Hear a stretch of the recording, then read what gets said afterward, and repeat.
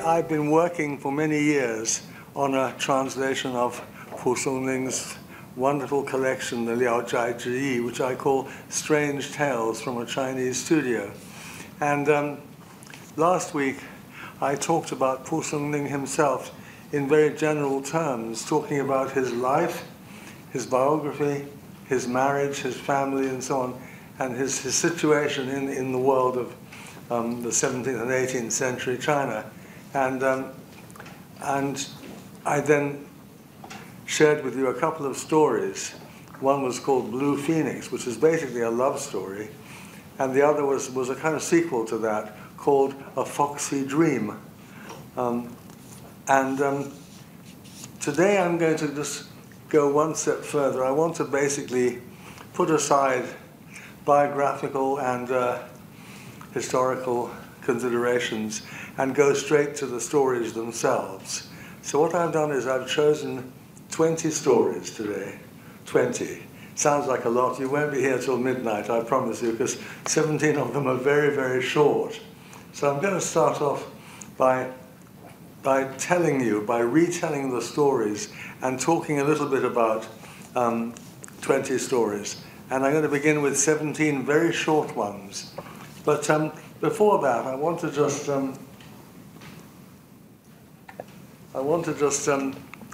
pause for a moment and think about these extraordinary tales and the way in which people have been looking at them. And I've chosen some images, some pictures, basically. This is actually the picture taken from my book, which was published in 2006, the first collection of stories from Liao Zhai. I chose 106 to go into this book for Penguin Classics. The complete tales are about 500. It depends how you count them, because some of the stories have 3 parts and so on, but roughly, let's say 500. So I've already translated and published 106. And I'm just finishing polishing the second volume, which will be another 150. But by the time I've done that, I will have done half the book. And really, it's very hard to choose because all the stories are quite extraordinarily good. And蒲松龄himself would have done a lot of choosing and throughout his life, because he went on writing these stories to within a few years of his death. And each one is a little gem of its own. Each one is perfectly crafted. It has a beginning, a middle, and an end. And even the very short ones are very cleverly crafted. Now, what I've given you in the handout are actually, is really work in progress. These are my current draft translations of 20 stories. And I'm asking you, please, do not share these with other people. These are not yet published. I was thinking of maybe asking you to hand in all the handouts, but frankly, I would rather trust you to respect my rights as a translator. Take these home by all means, but don't please either copy them or share them with anybody, because they are unpublished draft translations. Right, well, I mean, let's get down to the real meat of the thing, which is the stories themselves. And I've chosen, first of all, what I call 17 shorter tales. And some of them are very, very short. But let's just take the first one. And it's called A Strange Louse. You know, louse is an insect that tends to grow in your hair and bite you and can be extremely unpleasant. And this is how the story goes. There was a certain villager was sitting beneath a tree when he felt a louse on his body. Before going on his way, he took hold of it, wrapped it in a piece of paper, and stuffed it into a hole in the tree. 2 or 3 years later, he happened to be passing by the same tree, and remembering the louse, he looked for the piece of paper in the hole. There it was. He took it out and examined the louse, which was by now dry and shriveled like a husk of wheat.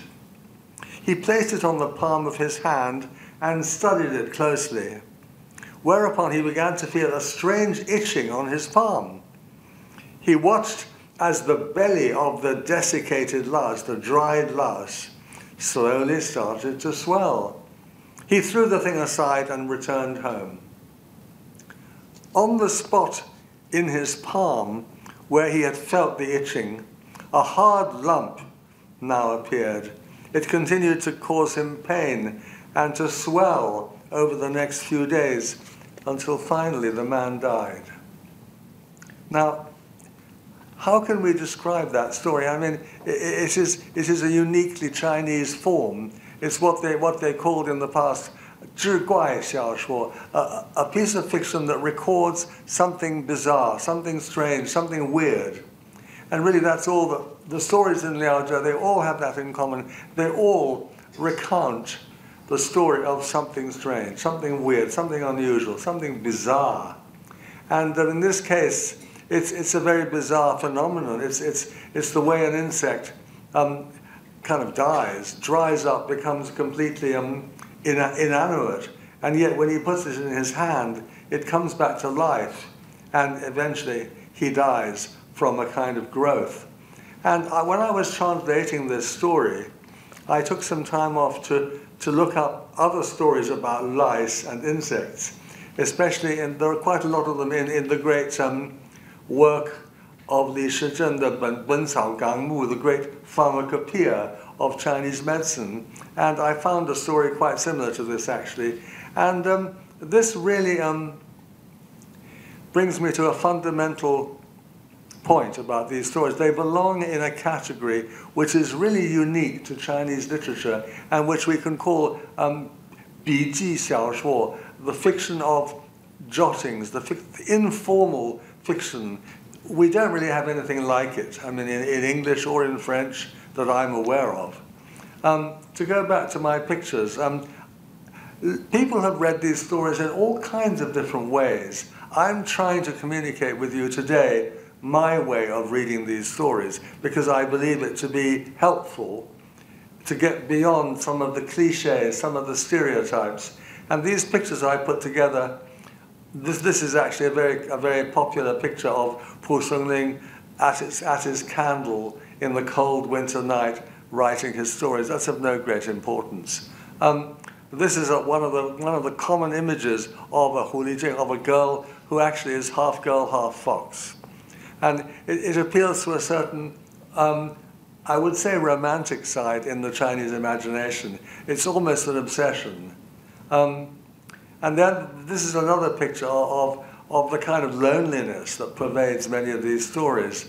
There are many aspects of Songling, and there are many illustrations that kind of capture the way people read the story. This is the famous story Hua Pi, the painted skin, and it was made into a movie many times, and every time it was made into a bad movie, I have to say, because they don't really understand the story. And what I'm trying to do in my translations and in my talk today is to guide you, if I can, towards a way of reading them which puts them in a certain place as the literature of the bizarre. And we all, I think, live in our lives, we become aware of strange things happening, you know. And you can either become very superstitious about them, or you can regard them as part of nature. When I was a young man, probably the same age as most of you students here today, I bought a book called Supernature, which was basically saying there is no such thing as the supernatural. Everything is part of nature. So even the most strange thing is actually part of nature. It's part of what happens in the natural world. And in this case, with the louse, you know, we're talking about a rather unusual physical phenomenon that is connected with the natural world. And before going too much further, I think I should put that 志怪小说 idea in a kind of context, because it belongs in the wider genre of 笔记, the 笔记, literally pen records. And every Chinese wenren, every literary person in Chinese history wrote 笔记, huge amounts of it. I mean, every scholar today, even my teacher, the wonderful Professor Liu Cunren, he kept a diary which was basically a 笔记. It was basically his noting everything that had happened in that day, but in a form in classical Chinese, and written with a calligraphic brush. And this concept of 笔记文学 is very hard to communicate to a non-Chinese readership, because on the one hand it's very informal, but on the other hand it's very, very polished, because it's the product of a very, very highly educated, very highly cultivated elite. And Songling was one of that elite. And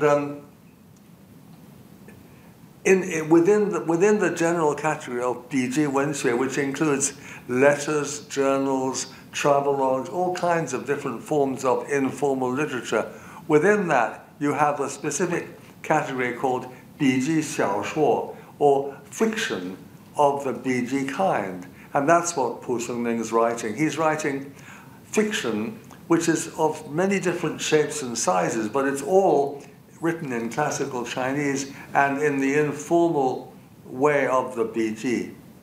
And then side by side with that, and still part of 笔记文学, you have the 传记, the Tang and Song dynasties, the golden and silver ages of Chinese culture, produced wonderful stories that were sort of medium-length novellas, really. We call them novellas. In modern Chinese, they would be 中篇小说, and they often had quite involved plots. Very often they were about romance between a boy and a girl. Sometimes they were about 武侠, about martial arts. Sometimes they were about historical characters. They were quite well developed, 笔记小说. And that was another tradition which Songling inherited. And side by side with the 传记, within the 笔记 overall genre, you've got the 志怪小说, which literally means the fiction that records something bizarre. And the strange loves, the first story I've shared with you, this is an absolute typical 志怪小说. It doesn't talk about love, it doesn't talk about human relationships, it just talks about a strange insect and something weird that happens to the poor man who sees, he takes the louse, maybe it's in his hair, takes it out, and rather than crushing it to death, he puts it in a piece of paper and he puts it in a hole in the tree. And one of the commentators says, what a kind man he was to save the life of that louse. And then he comes back many years later, finds the dried up louse, and ends up dying because he holds it in the palm of his hand. So it's a tiny, tiny story. I mean, that's how long it is. It's 10 lines in English. And it's very memorable. It's very memorable. Now, the second story is called Nocturnal Lights, or 夜明, literally night bright. Now, this story is, again, very short. There was a certain merchant. Often the stories begin, there was a certain young man, a certain merchant, a certain whatever. This time it's a merchant. He was traveling in the southern seas when sometime around midnight he saw from his boat a great light illuminating the night sky till it seemed as bright as dawn. Going out on deck to look, he beheld a huge creature in the sea, the upper half of its body rearing up like a mountain out of the water. Its eyes blazed in the sky like twin suns, emitting dazzling rays of light in every direction across the entire surface of the ocean. It almost reads like Samuel Taylor Coleridge's Rime of the Ancient Mariner. This is a very, very dramatic 志怪小说. Greatly amazed by this sight, the merchant questioned the sailors on board ship, but none of them knew anything about it. They all crouched in terror on the deck, gazing at the apparition. After a while, it sank slowly down into the sea, and all around them was dark once more. It's very cinematic. Some of Songling's writing is incredibly visual, ideal for what I would call art film. You know, I don't mean the rubbish that gets made, you know, in the film studios, like the 10 films of Huapi. I mean something almost abstract, something very, very, very condensed. And this would be an excellent example. When the boat reached the coast of Fujian province, the local inhabitants spoke of a night during which the sky had suddenly become bright and had then just as suddenly grown dark again. They simply regarded it as a strange natural phenomenon. When the merchant counted the days, he calculated that this had indeed occurred on exactly the same night on which he had seen the huge creature. So it's just a weird event. In this case, it's not a louse biting into the palm of the hand. It's something out there. It could happen in the sky, at sea. It could be an earthquake. There are several little stories in聊斋about earthquakes or about floods. It's a natural, it's almost like a weather event, you know, a typhoon or a cyclone, except this is a kind of a bright light in the middle of the night. And it's written very briefly, very poignantly, as an account, and we can ignore that. This is one of the original illustrations of the Laos story from a late 19th century edition, and here's an illustration of the lights, the strange creature. Could I get this to work? Let's have a look.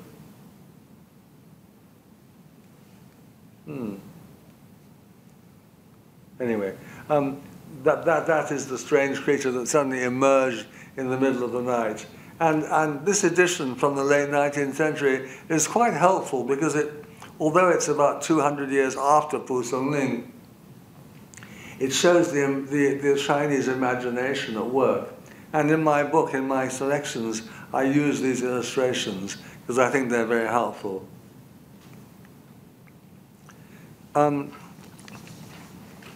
This next little one, this next little 志怪小说, there is no, I couldn't find an illustration for it. It's just called A Change of Gender. Rather a topical subject nowadays when everybody's wanting to be he, she, or they, you know.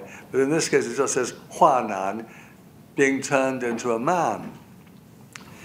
And just goes like this, it's very simple. In the small town of Mudu near Suzhou, a woman of unpretentious origins was sitting one night in the courtyard of her house, when suddenly a star came shooting down from heaven, landing right on top of her head. She fell lifeless to the ground.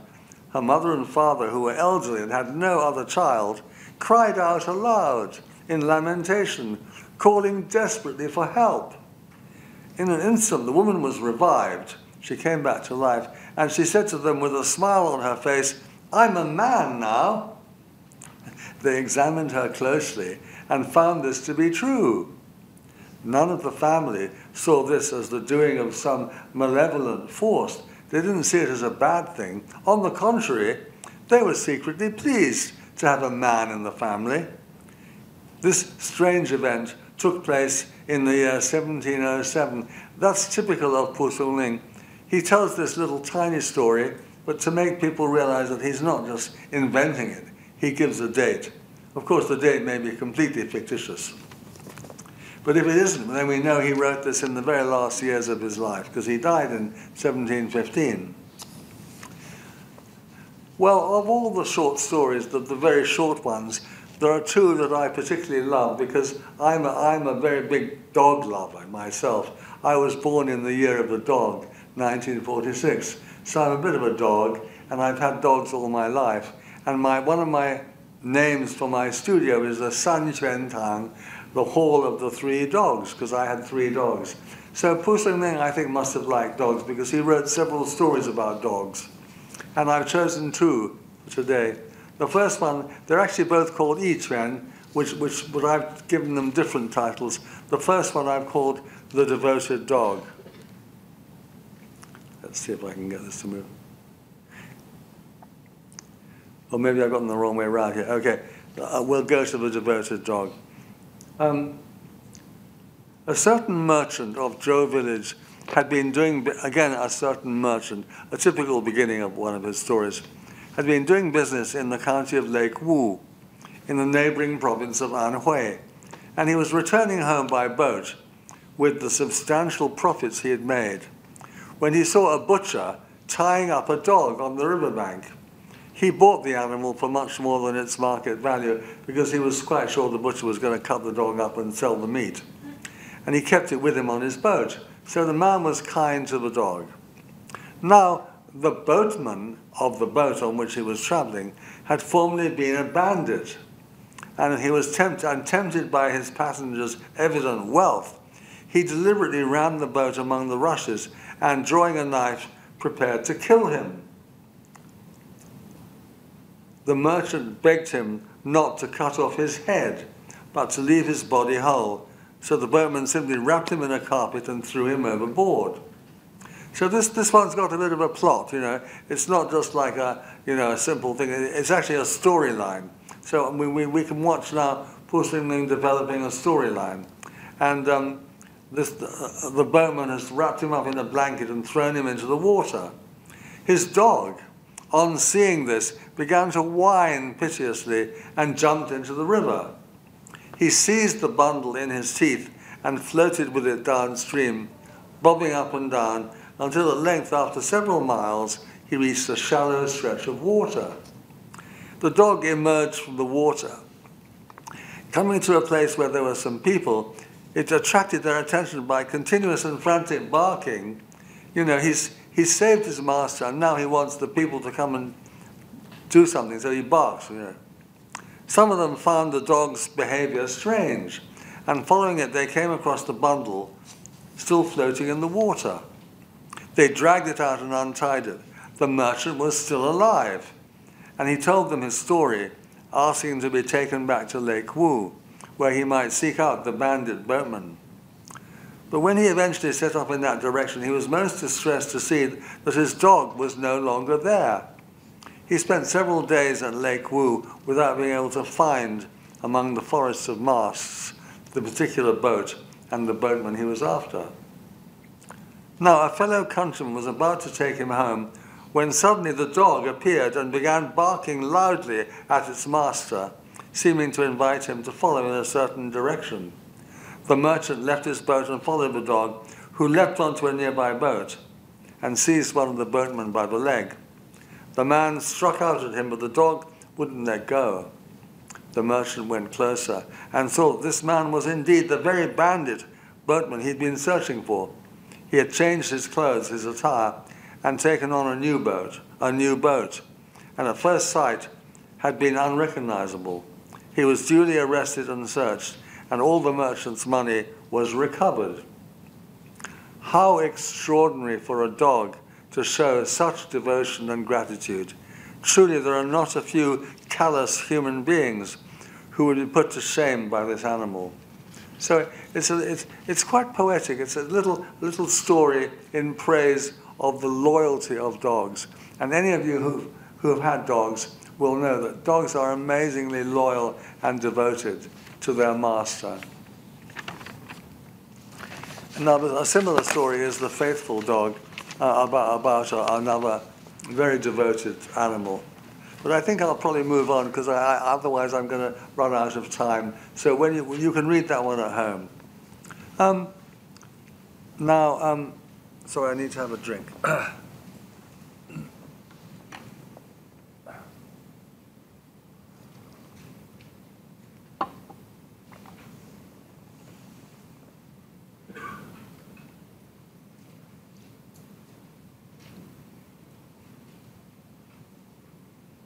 That's actually the one we just read. I just read that one there. And this is the picture for the other dog story. Now, sometimes蒲松龄would divide his stories into 3 bits, you know. That's why it's quite hard to actually count the number of stories in Liao Zhai Zhi Yi.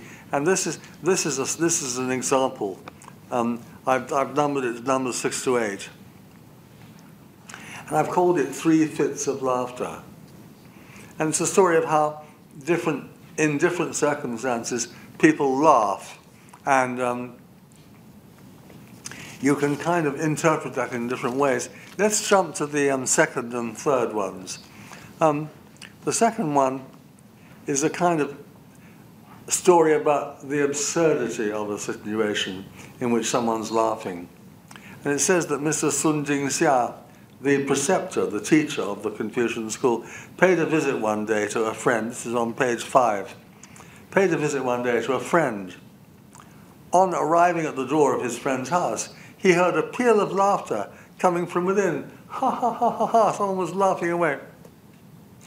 But he couldn't hear anyone talking. There was no sound of people talking. At first he thought it must be a friend sharing a joke with other people. But when he knocked and entered, he was astonished to find the man was quite alone inside. Ha, ha, ha. I'm free at the moment. Just come in, do come in. I was just practicing one of my jokes. I mean, it's like a tiny little television sketch. His friend was simply in his room practicing a joke and laughing at his own joke. It's a kind of story of the absurd, if you like.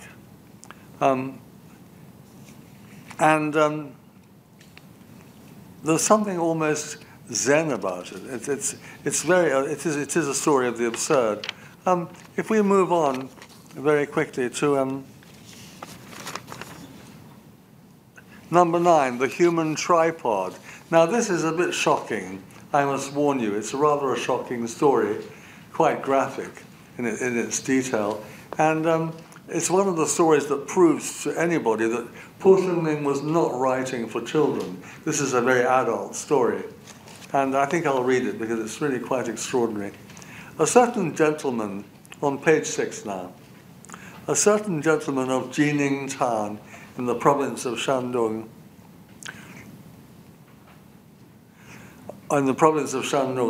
once happened upon an itinerant monk, a traveling monk, who was sitting in the sun in the fields outside a temple, picking out the lice on his body. You know, he was obviously a poor beggar monk. And he had a bottle gourd hanging from his staff. The bottle gourd is often a symbol of either an alchemist who has, or of a traveling monk who has medicine to sell. He looked very much like a traveling seller of herbal remedies. "Your Reverence," quipped the gentleman, "do you by any chance sell medicines to enhance the act of love?" "I do," replied the monk. "My pills can both stiffen the soft and enlarge the small. The results are immediate. There is no need to wait until the following day." So these are like sex aids, you see. The man was delighted and asked to buy one of these remedies, whereupon the monk untied a corner of his cassock and produced a pill the size of a grain of millet, quite small, which he told the man to swallow. After about the time it would take for a pot of rice to cook, the man's member began to swell considerably. A moment later he felt it and could tell that it was a good third longer than it had been. Not content with this result, however, he waited for the monk to go off and relieve himself, and then secretly untied the cassock and swallowed a few more of the pills. Suddenly he felt as if his skin was bursting apart. His sinews began to twitch, his neck shrank, and he became all hunched up. All the while, his member kept growing and growing in size. It simply wouldn't stop. By now he was positively terrified, quite at his wit's end as to what to do. Presently the monk returned, and quickly sizing up the situation, said in some alarm, "You've obviously stolen some of my pills." The monk gave the man another pill at once, an antidote. And finally the unrelenting growth abated. The man took off his clothes to examine himself and could see that now, instead of the 2 legs he had once been endowed with, he had become a veritable 3-legged cauldron, a human tripod. He shambled home, so twisted and hunched up that even his own parents failed to recognize him. He remained a deformed cripple for the rest of his life and lay in the street every day, a spectacle for passers-by. Now, this story, which is quite shocking, I mean, it's a story about a man who is so desperate to get hold of an aphrodisiac that he ends up becoming a cripple. It reminds me very much of the writing of the modern writer Lu Xun, who sometimes uses the very brief form to make a comment about human behavior. And this is exactly what this is. The next story, the deaf preceptor. Now, a preceptor is simply a teacher, by the way. It's rather an old-fashioned word. Sometimes when translating these stories, I use slightly old-fashioned words. For example, instead of saying he saw something, I might say he beheld. Beheld is the word for to see, used often in the Bible, for example, because I try to achieve a slightly old-fashioned style when translating Songling. Now this is a slightly more subtle story than the previous one. The previous one was just about a man who wanted to, he wanted a sex pill that would help him, and ended up taking too much, and then paid the price. This is a slightly more humorous one, but also has a slightly sexual connotation. A certain preceptor was extremely hard of hearing. A bit like me, he was almost deaf. Luckily, he was on very intimate terms with a fox spirit who would repeat everything to him in a whisper, thereby enabling him, page 7, to understand what was being said. So he had a little huli jing sitting on his shoulder like a hearing aid, so he could hear what was being said. Wonderful. I wish I could have one of those. My hearing aid, in fact, I've forgotten to bring it today, but my hearing aid is very annoying and modern and Danish. I'd much rather have a little huli jing on my shoulder. Whenever the preceptor, whenever he had to call on his superiors, the huli jing would come with him and whisper in his ear, and as a result, nobody was aware that he was deaf. He managed to function. He was functioning pretty well thanks to his personal interpreter. Five or 6 years went by in this fashion, and then one day the fox took her leave of him. She said, I'm afraid I've got to go now. They always do that. With me gone, I'm afraid you'll be no more than a puppet without a puppeteer, she said to him. You won't be able to function properly. You better resign from your post now before your deafness causes your disgrace. So he's losing his hearing aid, and she tells him, you better resign because you'll be in trouble. But the man was too fond of his salary to heed her advice, with the result that from that day forth, he was constantly making a complete fool of himself. His superior, the commissioner, wanted to dismiss him, but the preceptor prevailed upon a senior colleague to put in a good word for him. One day he was taking part in the invigilation of an exam. After the calling of the roll, the commissioner withdrew and sat chatting with the other preceptors. Each of them pulled out from within his boot a slip of paper listing the names of their preferred candidates, and doubtless the bribe offered for their advancement, and presented it to the commissioner, who finally turned to the deaf preceptor and asked with a smile, how is it that you have nothing for me, sir? Now, I need to explain perhaps what's going on here. You see, the examiners wanted their students to do well. So what they were doing, they were giving the chief examiner, the commissioner, a piece of paper with the name of their preferred student, Supposing I've got a student called Jimmy, and I want Jimmy to do well, I would go to the chief examiner, give him a piece of paper saying Jimmy, and slip him a $500 note, It's also a comment on a very corrupt practice. And then he turns to the deaf preceptor and says, why aren't you giving me a piece of paper, kind of thing? Now the deaf man stared at him in blank incomprehension. He's deaf, he can't understand what's going on. And the man next to him nudged him with his elbow, at the same time slipping his hand down inside his boot to indicate what he should do. Now, the preceptor happened to keep tucked into his boot a number of dildos that he'd been asked to sell on behalf of a cousin. They're a kind of sex aid. He interpreted the commissioner's smile as meaning that he would appreciate one of these sex aids for his own personal use. So he said, I'm afraid these are the best ones I have, sir, he said, bowing deeply, and they're only worth 8 cash each. I thought they were unworthy of being presented for your inspection. This set the entire company laughing, and the commissioner shouted at him to be gone at once, and subsequently had him cashiered, had him fired. So it's a misunderstanding. He thought that the message meant give him one of your special sex aids which you're keeping in your boot, and he ended up making a fool of himself. But it's also a kind of social comment. So that's a kind of slightly different one from the previous one. And the next one is one I particularly like. I've called it Karmic Affinity. This is number 11. I think I might even have a picture for this one, yes. This is a modern picture. So it's halfway down page 7.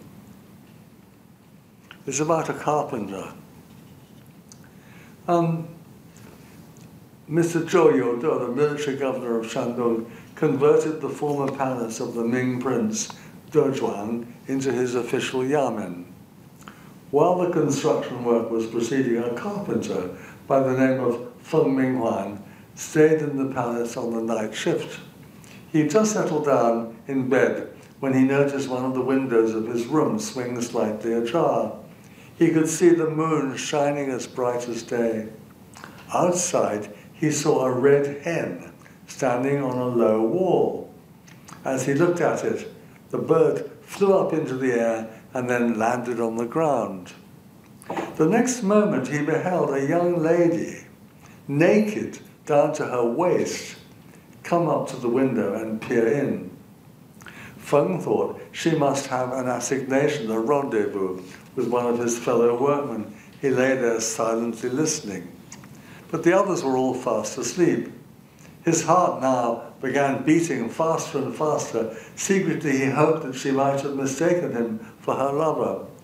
Before he knew it, she climbed in through the window and straight into bed with him. He was, needless to say, ecstatic, but said not a word. They made love, and then she went away. And she came to him in this fashion every night. So we've got the absolute typical Liao Jai now, the Liao Jai story about a man encountering a very beautiful woman. She's obviously, she starts off by appearing as a red hen going there, quack, cluck, cluck, cluck, and then she turns into a beautiful woman, and she just comes into his room, and they get into bed. At first he kept his misgivings to himself, but eventually he confessed to her that he thought she must have mistaken him for somebody else. Oh, not at all, she insisted. You're the man I wanted to be with. With time, the two of them grew fonder and fonder of each other. Then the work on the palace was finished, and Feng had to leave. She waited for him in the wilds outside the city. His village was not far away, and she accompanied him home. When they reached his house, page 8, Feng discovered that she was invisible to his friends. From this he knew that she was no mortal. She was not an ordinary mortal person. Several months went by, and Feng's state of mind gradually deteriorated. This is a typical Liao Jai sort of, I think they call it nowadays a trope. It's a typical way in which the stories develop. The young man is seduced, falls in love, and gradually he loses his health because he succumbs to the charms of this beautiful woman. He grew more and more nervous and fearful, and finally called in an exorcist to free him from his possession, but this had not the slightest effect. One night she came to him, dressed in her prettiest clothes, and she said, "The karmic affinities of this world are predetermined. Those who are destined to come together cannot be sent away. Those who are destined to go cannot be detained. Today I have come to bid you farewell." And so saying, she left. This is a miniature form of what later we'll find is a much more extended story. It's got all the ingredients of a fully fledged romantic story about a human attachment between, in this case, a carpenter and a very beautiful young lady. And the key, of course, lies in this word karmic affinities, because underlying very, very many of the stories in the Liao Jai is this idea that human passion, that human love is actually predestined and is the result of karma. You know, yin yuan is the Chinese word, from a previous life, and that these karmic affinities are predetermined, and that everything in fact is karma. I think we'll leave out the three dragons. They're lovely little pieces, but you can read them for yourself. They're kind of weird. I think sometimes the word weird is the only word to describe these things. And this is about the weird apparition of dragons in certain situations. That's very common in Liaozhai. You know, in some of the earliest stories about Confucius, Kongfuzi, he's asked, did you ever go to meet Lao Tzu? Lao Tzu is supposed to have been the man who wrote the Tao Te Ching. And Confucius said, yes, I did. And then his disciples said to him, well, what did you think? What did you think of Lao Tzu? What was he like? And Confucius simply says, he was a dragon. So it's a kind of archetypal Chinese image of something truly extraordinary, you know. And unlike in the West, it's a big problem for translators, because in the West, the dragon is a creature to be killed, and St. George, you know, kills the dragon. But in China, the dragon is an extraordinarily powerful but benevolent figure. And you know, when Confucius says Lao Tzu was a dragon, he means he was a superhumanly wonderful person, being. I very much like this next one, number 15. A Song from the Heart, I've called it. The bottom of page 8. It's a very short one, but I think it's a very poignant one, a very memorable one. There was once a gentleman named Zhang of the town of Anqiu in Shandong province. He fell ill and took to his bed. Songling is admired for the way he allows the narrative to flow, and I think this is a perfect example. So there was once a gentleman, and he fell ill and took to his bed. So we've already got the scene. He lay there, staring at the ceiling above his bedstead, when suddenly he beheld a tiny fellow, barely 6 inches in height, emerge from the region of his heart. So this tiny, tiny, tiny person comes out of his heart, right? He's lying in bed, he's not well, he's got a fever, right? And he's looking up at the ceiling of his bed, because they're like a 4-poster bed. A traditional Chinese bed is like a small room. And he's looking up, and then he sees this creature come out of his heart. And the creature was wearing a scholar's cap and robe, and looked very much like a member of the theatrical profession, looked like an actor. And he started to sing. This little creature comes out of his heart and starts singing him an aria, you know, in the lyrical Kunju style. He had a light voice with a pleasantly pure timbre. In the ensuing monologue of the drama, the tiny actor introduces himself, giving his full name and his place of origin, which were exactly the same as Mr. Zhang's. And the plot of the opera from which he was singing coincided exactly with the events of Zhang's own life. After the 4th act, the little man recited some lines of verse and then promptly vanished. Zhang remembered the details of the plot well enough to repeat them to his friends. This story also occurs in Wang Shichen's well-known collection of tales. I mean, this little tiny story is very, very symbolic. It carries a very deeper meaning. And one of the commentators, a man called Dan Minglun, I've given you the commentary here, he says at the end of the story, human life is after all no more than a play. These are the words that could come straight out of Shakespeare's The Tempest. Look into your own heart, and you can learn what your role is in this play and how the plot of your life will unfold. The one thing you can be sure of is this: the play's fair name and reputation will depend on your leading an honorable life, and the favorable denouement of the plot will depend on your living a life filled with honesty and integrity. So he wants to moralize a bit, but he's basically saying, life is a play, which is in fact another way of saying life is a dream.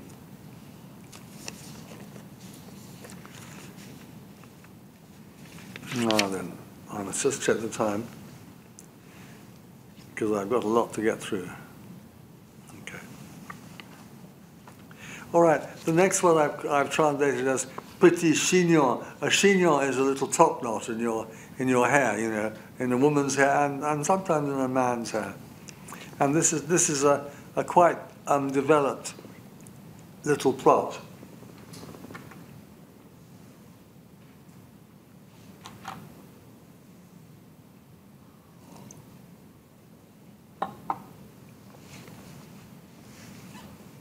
Once again, the story begins with, there was a certain man who lived in a village in the district of Changshan in the province of Shandong. So many of蒲松龄's stories are set in Shandong because that's where he spent his entire life, apart from one visit outside the province. He was an absolute Shandong Ren. He lived in Shandong and he knew Shandong dialect. Anyway, whenever this man was at leisure, he received visits from a stranger of short stature who stayed and chatted with him in his home. This went on for some time without his knowing anything about the man. He became very curious to know more. So he's setting the scene for this story. There's a man, and he used to get visits from a little guy, and he didn't know much about him, but they would sit and talk over a cup of tea. Then one day the stranger said to him, "In a few days' time I shall be moving, and we shall be neighbors." Sure enough, 4 or 5 days later, the short stranger called again and announced, "Now we're neighbors. I'll be able to come here and sit at your feet morning and night." But when he asked the whereabouts of the stranger's new home, the fellow was extremely evasive and only pointed vaguely in a northerly direction. This is typical, when there's somebody strange, whether it's a ghost or a fox spirit or some other strange person, they give very vague information. "Oh, I live somewhere around the corner, You might not have seen my house, Of course, it turns out to be even stranger.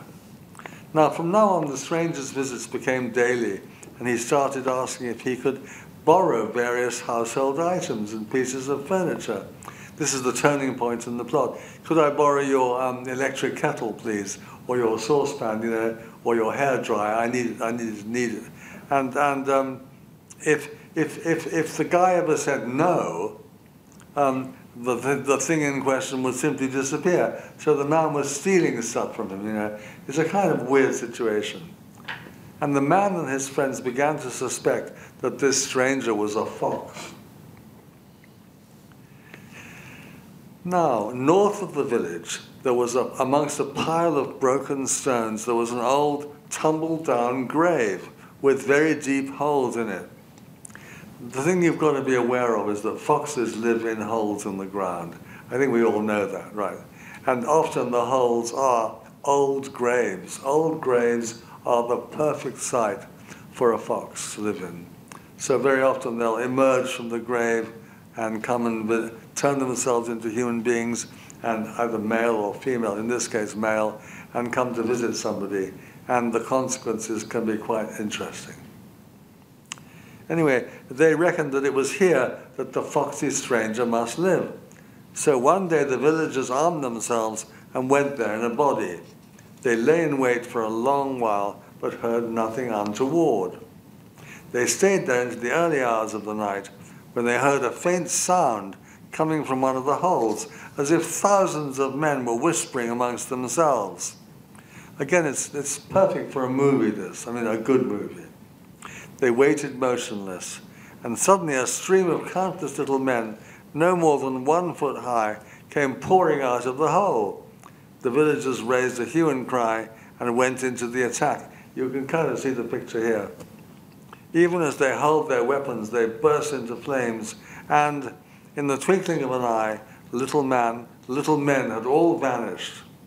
All that was left behind was a single tiny topknot, a petit chignon, no larger than a walnut shell, bound in silken gauze and stitched with gold thread. And it gave off the most indescribably foul stench. And this tiny little detail about the topknot, that was all that was left. These apparitions, these strange creatures had disappeared, and all that was left was this little tiny topknot which stank to high heaven. Is an extraordinary touch with which Songling finishes that story. I'll read the last of the short stories now, then we'll have a break. This is on page 10, and it's called A Scar on the Eye. Yang Ba Yan. A hunter was lying in wait one night in the mountains when he saw a tiny figure no more than 2 feet tall walking alone down a gully in his direction. In a little while, another equally small figure appeared. When these two met, they inquired of each other where they were going. "I'm on my way to see Yang, with the scar on his eye," replied the first. "Last time I saw him, he seemed very poorly and weak. I don't think much of his chances." "I'm on my way there too," said the second little man. "I confess I concur with your prognosis." So this is a mysterious person called Yang, and apparently he's got a scar on his eye. Now the hunter could tell straight away that these were not normal mortals. That's a very common sentence in Liao Zhai. You suddenly know that the person you're dealing with is not a common person. Must either be a ghost or a Huli Jing or some other weird person. No normal mortal. He gave a great cry, and the two of them vanished. That night, the hunter caught a fox, and above the beast's left eye, there was a scar the size of a coin. So this fox was, in fact, the Yang that they were talking about. And that's the end of that story. It's a kind of a throwaway story. It's very, very casual. It's almost a shaggy dog story, but not quite. Now, I'm going to stop there because we'll take a short break, and then I'll move on to the longer and more challenging stories that are coming in the second half of today's presentation. Thanks. We'll just take 5 minutes break.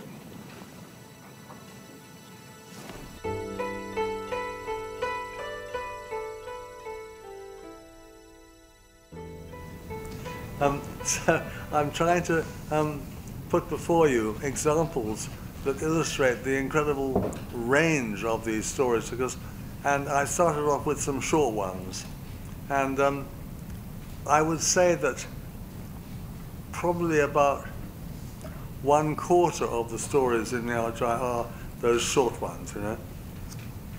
And I try to include a good proportion of those in my first book, and I will in my second book. And now I want to move on to what I call the medium-length stories, which I suppose in modern Chinese you would call 中篇小说. And these are the ones that are longer than those short ones, but not as long as the fully fledged, almost 传记 like stories that I'll come to at the end. And the example I've chosen is in Chinese. It's simply called Chu Sui Liang, after the famous Tang Dynasty statesman and calligrapher. But it's called that, but it's not really just about him.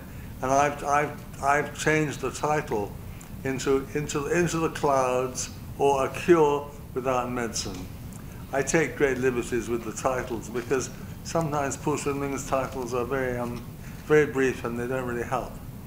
And this is a story about, it has a kind of, it's more developed than those very short ones, but it's still not as developed as some of the big ones, which I'm going to come, 2 big ones later. it's about a young. Well, I'll just start it off. There was a certain Mr. Zhao in Shandong who rented lodgings from a prominent local family. He was all alone in the world, living in straitened circumstances, and suffering from an intestinal obstruction which had brought him almost to death's door. And now, you see, Pushkin being very, very straightforward about things, you know. If he talks about physical things, you know, he's not afraid to be terribly, terribly blunt. This man's suffering from acute, what we would call constipation, right? His bowels have completely seized up. One day during one of his periodic crises, because that can be a terrible condition if it gets too bad, he made a supreme effort to drag himself to a cooler place and went to lie down outside on his veranda. When he woke from his nap, the most beautiful creature he'd ever seen was sitting there right beside him. So suddenly he comes back from, and suddenly there's this unbelievably beautiful girl sitting right next to him. You know, you may think that's an ordinary situation. I think it's pretty odd. He asked her who she was. So, who are you, darling? I've come here to be your wife, announced this female apparition.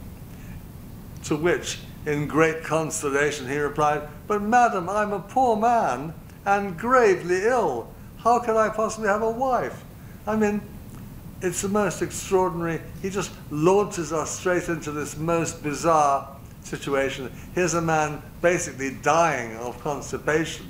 He can hardly move, and he drags himself off to the veranda and back to it, and there's this beautiful lady saying, I want to be your wife. But the girl says, I can cure you. And the man says, I'm afraid my sickness can't be that easily cured. I'm suffering from a severe obstruction of the bowels. Even if you knew a most efficacious remedy with which to cure this ailment of mine, I do not possess the means to procure the costly ingredients necessary. I can cure you without medicine, declared the girl. So now, we get to the heart of the story. She placed her hand on his stomach and began to give him a vigorous massage. The palms of her hands seemed to be on fire. She generated huge heat with her hands. She's a healer, right? That's what she is. After a while, the internal obstruction showed signs of dissipating, and Zhao's belly began emitting a rumbling sound. Another moment, and he had to rush out to the toilet, to the privy. He'd only taken a few steps when he was obliged to tear down his trousers and relieve himself on the floor, discharging a huge quantity of sticky excrement. Songling does not mind some pretty graphic physical details, you know.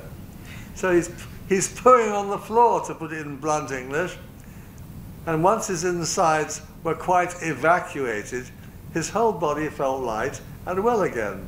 He returned to the couch. Pray, who are you, my dear lady? He said to the girl.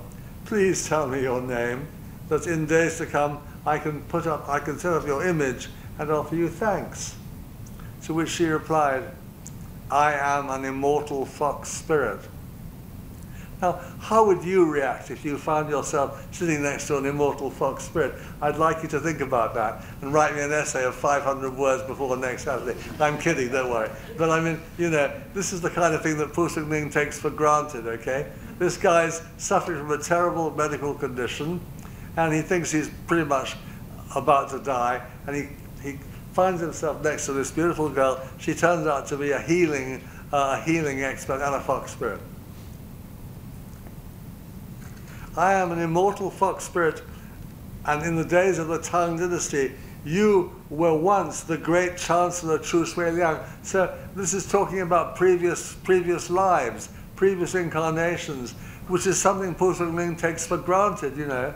I mean, when you go out for a coffee with a friend to Newtown Plaza or something, and you sit down and you say, oh, who are you? Oh, I'm a reincarnation of, you know,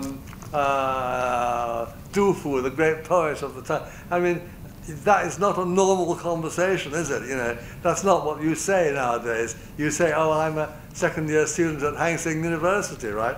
But I mean, the point is, for Songling, he takes for granted the whole nature of reincarnation, what he called in the previous story, karmic affinity. It's all about previous lives, about predestination. And these are ideas that to a certain extent stem from Buddhism, but they're also present in Taoism, and they're very much part of the perennial Chinese philosophy. And she's saying, you are the reincarnation of Chu Suiliang, right? The famous Tang Dynasty person, right? And you were a benefactor of my family. You did good things to my family, you know, 1,000 years ago. So I've come to pay you back now by healing your unfortunate, you know, constipation. And your kindness has been forever engraved upon my heart. I couldn't understand why, I couldn't read it, I have the wrong glasses on. Your kindness has been engraved upon my heart. I've long sought you out. Now at last I have found you, and I've been able to make you some return. Now Zhao was dreadfully ashamed of his foul state, because he basically made a mess, you know. He's disgusting, I mean, he's just disgraced himself. And he feared that the filthy surroundings of his humble cottage and the rude stove would pollute the young lady's fine dress. But she simply asked him to usher her indoors from the veranda, and accordingly he showed her into his apartment, furnished as it was, only with the bare rush mats on the earthen kang and an unlit stove. Poverty such as this would be too great a humiliation for you, he said, and even if you were willing to accept it, look around you, my rice vat is empty. I have no means of supporting a wife. But she replied, do not concern yourself on my account. And even as she spoke, Zhao looked around him and saw, and now we have what's called the transformation scene, which you probably have heard of. I mean, in the great ballet, you know, if you go to see the great ballet, one of the great Tchaikovsky ballets, the Nutcracker, or you expect to see a transformation scene when suddenly, you know, the Cinderella's whatever, her little hovel becomes a palace, she meets the prince, and everybody lives happily ever after. It's a transformation scene, because he looks around him, and in the twinkling of an eye, the walls of his apartment are all lined with silver wallpaper, and the entire room shone like as bright as a mirror. Everything was in the cottage was entirely transformed. She's worked her magic, you see. It's magic. And in fact, we should not hesitate to use the word magic about Songling. He's talking about magic. Magic is the way in which ordinary things are transformed into extraordinary things. And if you can learn to look at the world through the eyes of Songling, the most ordinary thing can become extraordinary, you know. You might walk out of here and go and have a coffee in the coffee shop downstairs, and suddenly you look around you and you're in a palace with a handsome prince, you know, and his Tesla cars waiting outside to drive you to, you know, some wonderful place for a holiday. Everything has been transformed by magic. So magic is at the core of Songling. And if you believe in magic, you'll enjoy Songling. You know, if you believe in fairies, you'll enjoy Songling. The famous story of Peter Pan, you know, you've got to, do you believe in fairies?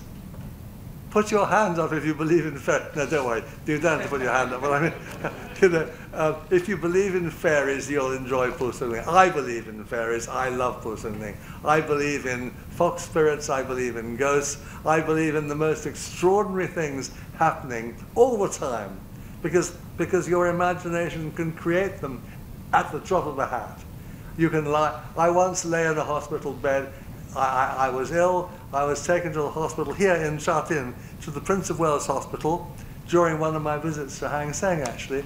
I had appendicitis, and they had no room for me in the hospital. They put me in the corridor. So I had to be lying in the corridor for about 3 days. And some of my very kind friends came to visit me from Hang Seng. And I lay in that corridor, And in my imagination, I was living in a magical palace, you know, with beautiful ladies walking up and down the corridor. They were the nurses, you know, and the doctors were like the king's officials and so on and so forth. And if you can do that, if you can use the magic of your imagination to make life transcend the ordinary, you've really got something very useful, a very useful tool for coping with ordinary reality. And I think that's what蒲松龄is all. He's never really, he's always talking about human beings and their lives, but he's injecting this extraordinary element of magic, of the supernatural into everyday situations. That's why he can start the story by saying, here's a man who really needs to go to the toilet.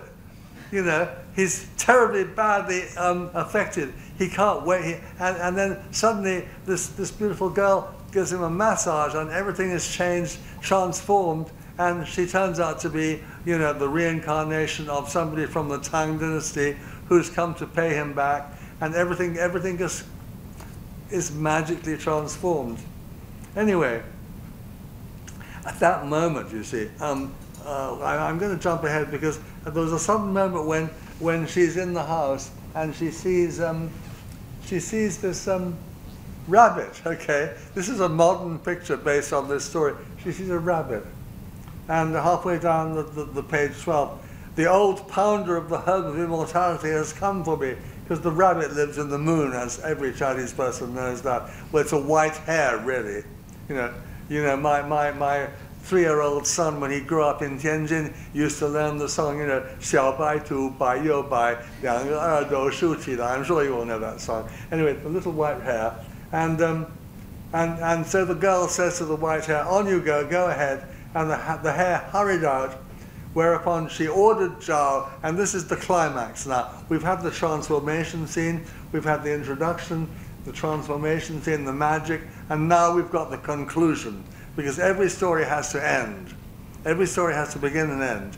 And this story is now going to end. And she says to Zhao, "Fetch me a ladder." It's very dramatic. It's very like a ballet. You know, she's now going to make her exit. And the music is building up. And he goes and gets a ladder from outside. And he puts it against a tall tree, and it reaches up higher than the topmost branch of the tree. She climbs first, and he follows after her. And from the very top, she looks down and she calls out, "Friends and relatives, if you want to come and join us, climb the ladder now." They all gaze at each other in complete amazement. Not one of them dared to do as she suggested, except for a young boy, a servant, who jumped blithely onto the ladder and went shinning up the ladder, and up the three of them climbed until the top of the ladder disappeared. It disappeared into the clouds, and they could none of them be seen. They disappeared into the clouds. The guests examined the ladder afterwards and found it to be no more than a broken old door frame with its wooden panels knocked out. And when they went back into Zhao's apartment, they found it to be the same old, dirty, unfinished room as before. They resolved to question the serving boy about this strange business when he returned, but he never did. So that's the magical ending of this story.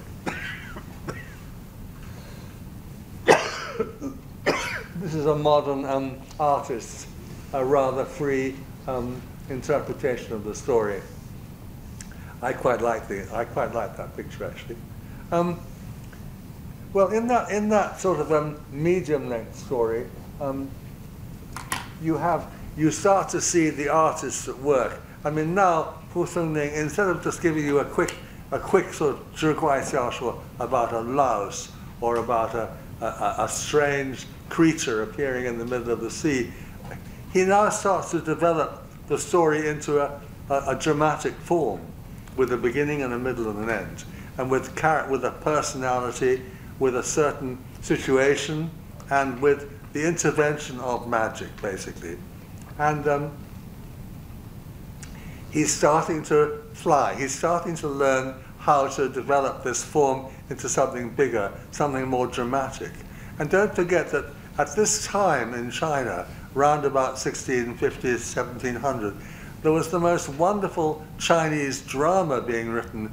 For example, the great plays of Tang Xianzu from the late Ming Dynasty, plays like Mudan Ting, the Peony Pavilion.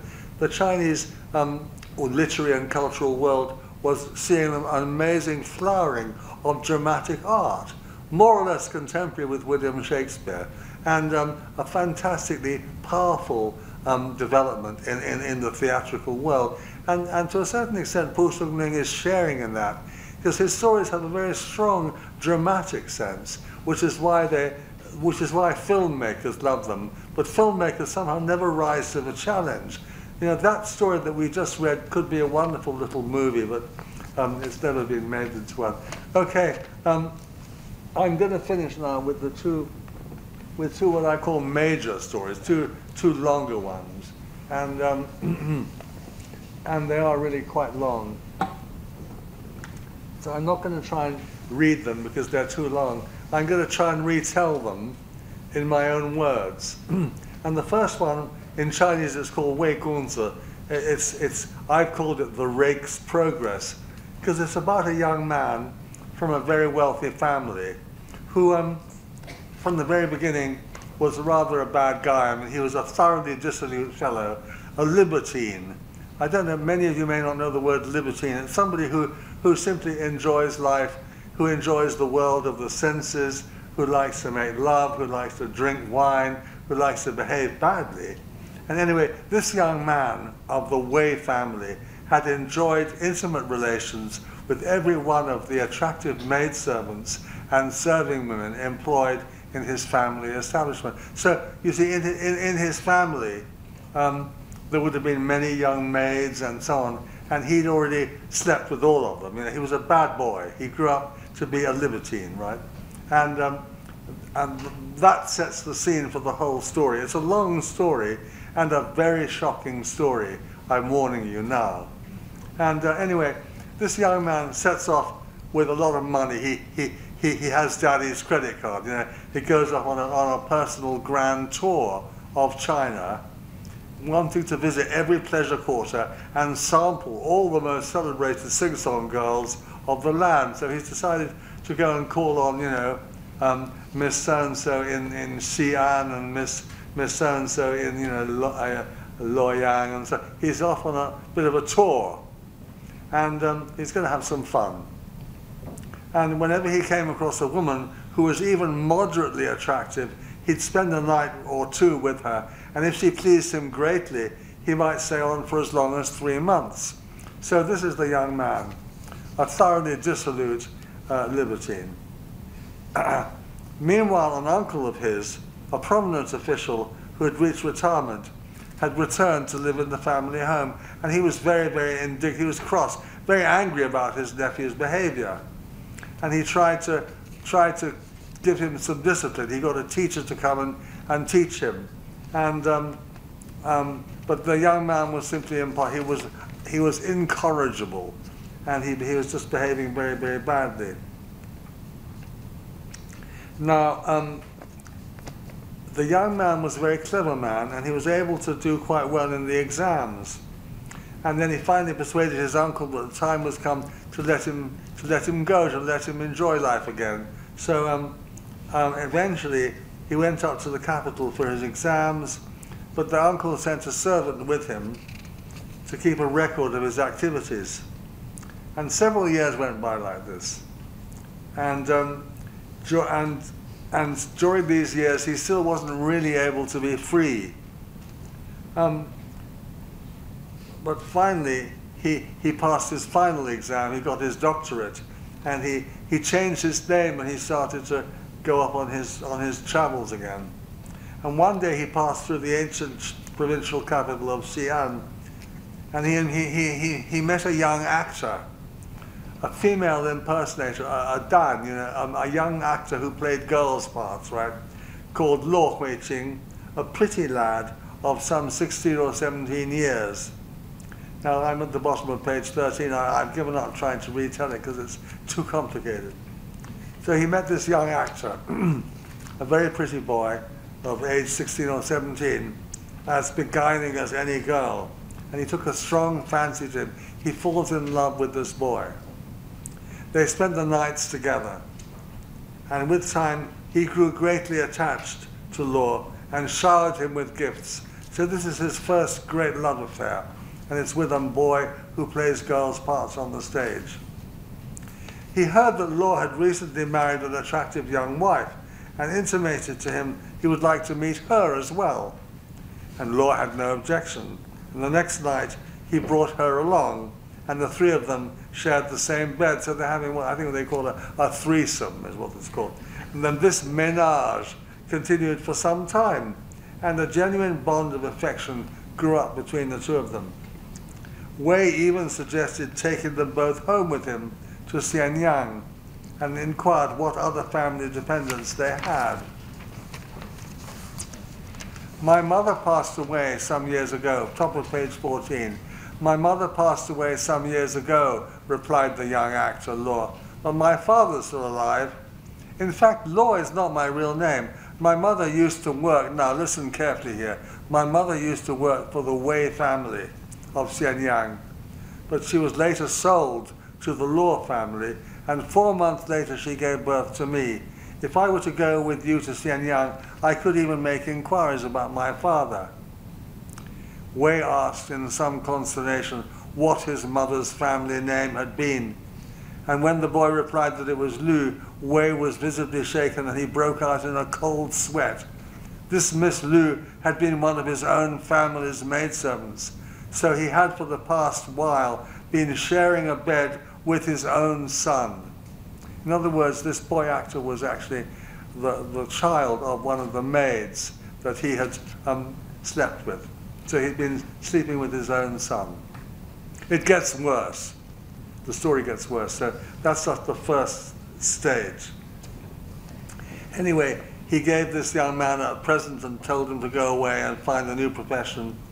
And then he invented a pretext to recommence his grand tour, promising to return one day and make contact with the two of them. Anyway, subsequently, he was made prefect of the city of Suzhou. So he's actually been able to get a job because he's got family connections and he's passed his exam.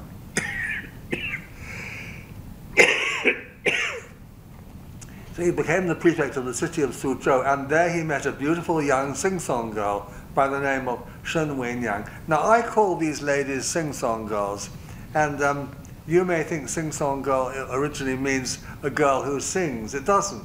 Sing-song girl was a term that was invented in Shanghai, because in Shanghai, in the pleasure houses, the flower houses, they would refer to the young ladies of pleasure, they'd call them xiansheng, you know, and the foreigners thought they were saying sing-song, you know. They heard them saying sing-song in Shanghai Hua, and the foreigners thought they were saying sing-song. So they called these girls sing-song girls, even though they were, strictly speaking, what we would call courtesans. They were not common or garden prostitutes. They were high-class courtesans. Anyway, he met a beautiful sing-song girl by the name of Shen Weinyang.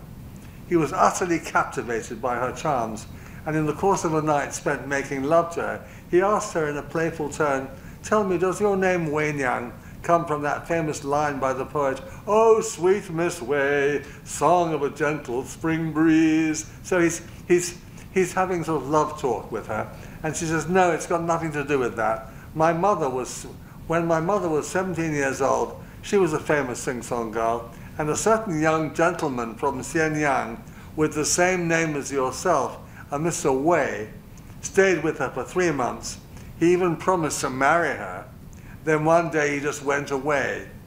And 8 months later she gave birth to me, and she called me Miss Wei after my real father's family name." In other words, he was sleeping with his own daughter. So first of all, he's been sleeping with his own son. Now he's been sleeping with his own daughter, and basically he decides to poison her in order to conceal his guilt. I'm not going to finish the story because that's it. Basically, that's it. He dies a miserable death in the end to pay for his sins. This is a young man who was completely promiscuous in his life, and ends up paying the price for it. And it's a very powerful story. And at the very end of the story, he dies. So there you have one of蒲松龄's more developed, very, very densely developed, very richly developed story about a young man's path through life.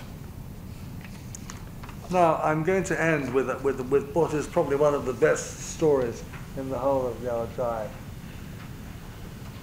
called The Second Minute Dream. The Second Minute Dream, Xu Huangliang. And that is on page 16.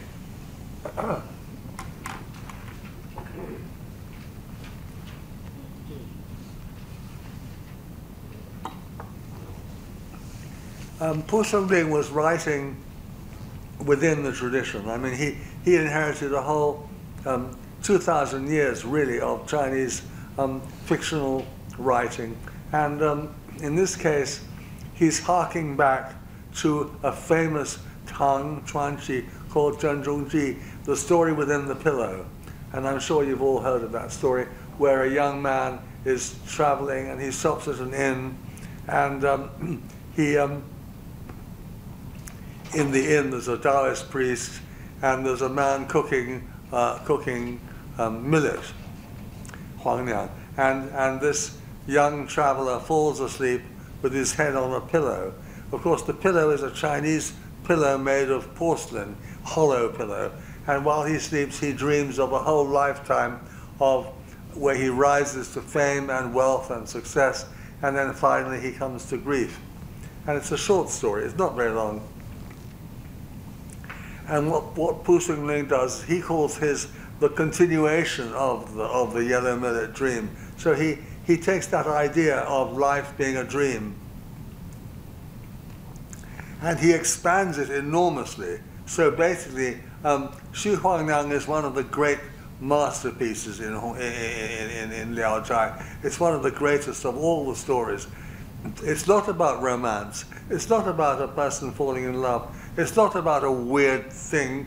It's not about a reincarnation. It's about the eternal theme of life being a dream. And it has the form and the shape of a classical drama. And indeed, the great dramatist Tang Xianzu also wrote a dramatic treatment of this very same theme in his famous play entitled Handan Mang, the dream of Handan, because Handan was the place where the young man in the original story fell asleep and dreamt of the whole course of his life. Of course, to a modern person, this is very interesting because they always say that if you're drowning, if you're drowning at sea, and you go down and down and up, and you keep. And I've had this experience myself. I very nearly drowned in the Black Sea once. And as you go down, you see your whole life flashing before your eyes. You kind of see your whole life like a movie. You're being born and you grow up and in a sense, this recurring theme in Chinese literature is a little bit like that. It's saying that your life itself is a dream, and you can see it as a dream, and if only you can see that in its true light, you can become enlightened. That's the key thing, is that there is, out of this vision of life as a dream, there is an exit. There's an exit. The exit is enlightenment. The exit is understanding.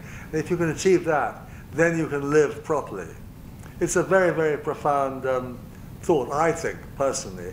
And funnily enough, it's also a thought that recurs in the work of Shakespeare.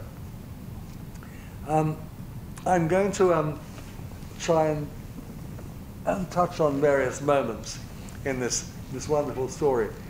It starts off with a bunch of students. They've been in Peking. They've finished their exams. They think they're wonderful. It starts off with some very, very self-satisfied students going on a bit of an outing. Sorry.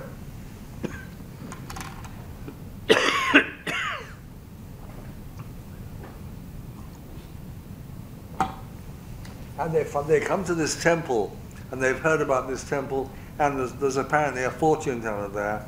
And they bow to the fortune teller, page 16, about line 7, and sat down. And he could tell at once that these young men were very pleased with themselves, and he adopted a deliberately obsequious tone of voice when speaking to them. Now Zheng, the main character in the story, he fanned himself idly and inquired with a smug smile, "Tell me, does high office lie within my allotted fortune? Am I going to become, the Minister of Justice or the Chief Executive of, Sun Hung Kai Corporation or something? Am I destined to wear the dragon robe and the jade girdle?" And then the fortune teller, who's actually taking the mickey out of him, says, "A full 20 years of undisturbed tranquility will be yours. For 20 years you will be a prime minister." Wow, this was music to Zheng's ears. He looked happier than ever. Anyway, basically he lies down to sleep. It's raining outside the temple, and they go inside and he lies down to sleep. And I think the modern illustrations often show him sleeping. There he is. He's lying down to sleep. You see, this is a modern cartoon version. And this is, I think, this is also one.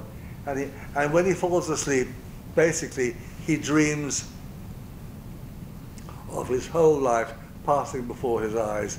And he becomes very wealthy, he becomes very powerful, he becomes very corrupt.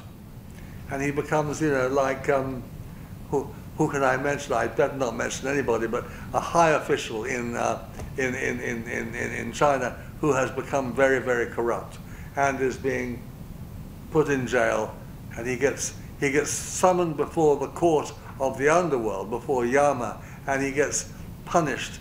But this is where the story becomes so much better than the original story, Zhenzhongji, because the detail with which it describes his punishment, the suffering he goes through, the incredible pain he suffers. He's taken finally to the hill, the mountain with all the sharp blades on. This is the ultimate. It's from all the pictures of Buddhist hell. He goes through hell basically in his dream. He experiences the ups and downs, and finally he is condemned to the most terrible torture. It's described in very, very great detail. It's actually very hard to read because he suffers so much. He has boiling oil poured all over him. He has to climb up a hill, and then eventually he's put on these sharp blades. It's very, very detailed and very long. And at the very end, he wakes up.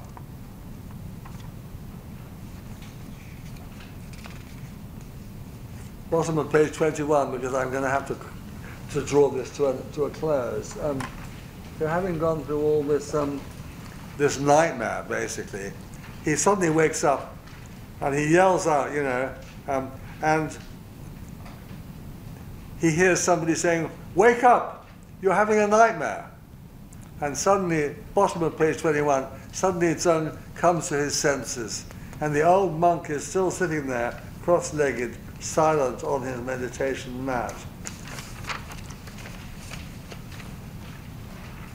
Evening is drawing on, his friends say. "We're hungry. You've been asleep for a long while. Let's go and get some takeaway food.